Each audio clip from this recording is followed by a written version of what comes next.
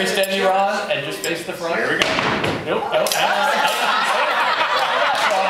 fine. Got to be kidding. No, I got that. That was weird. John. I'm good, Ron. John. Let's do it. John.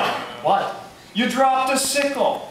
Well, it just slipped. Yeah, I saw that. We weren't even juggling yet. Doesn't matter. No, it doesn't count if we're not juggling. It does too count. No, Come don't on, do man. this again. You know what happens whenever you drop a It's sickle? embarrassing. Just get it over with.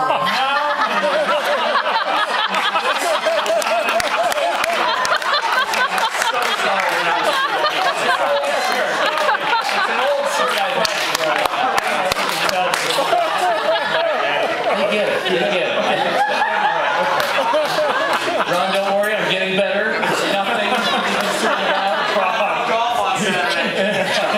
Ron, he is not getting better. I started with white dots first. Yeah, don't even look at his socks. That's the other ugly thing.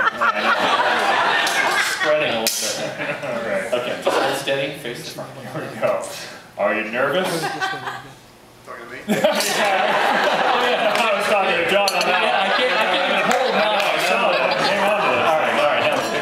This has worked every time we've seen it done.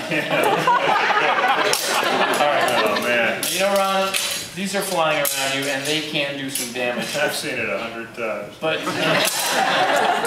I feel like this audience here tonight, they want to see something a little more exciting. Don't you think? Oh, yeah.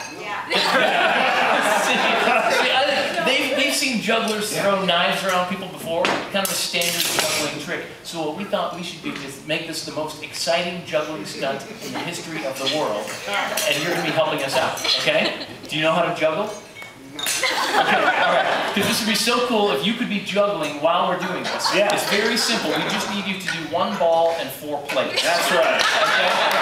1 ball, 4 plates, 6 sickles, and you run. Right. And it's a little dangerous, but that's why we do this.